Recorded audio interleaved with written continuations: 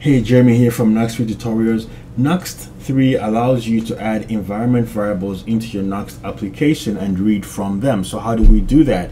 Well, first of all, you gotta create a .env file in the root folder of your Nuxt 3 application. I'm gonna use the .env.example here just because this one contains real environment variables that are like private.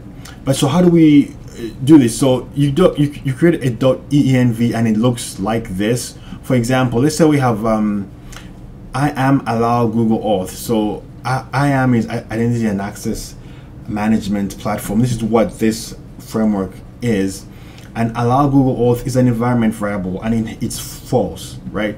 So how do we then read from here into our Nuxt 3 application? And the way we do that is we have a nuxt.config file, and then from there, right, this is how we read that. So that's I am allow Google Auth process.env I am allow Google Auth. So this, we're getting this value from the env, and then this is the variable in Nuxt 3 application that will contain the value of this variable in the .env.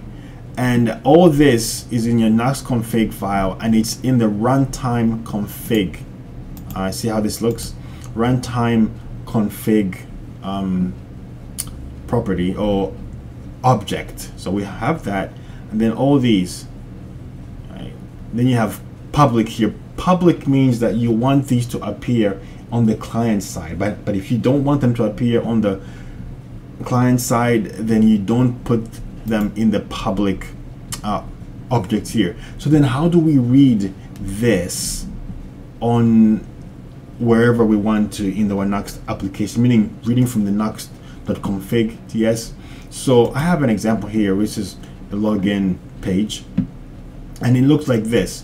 You say use runtime config public.I am allow Google. So this use runtime config, what it does, it tells Nuxt to go and look at everything that's in the runtime config object here, and it's going to read this. And then if it's public, like we have here, then you can say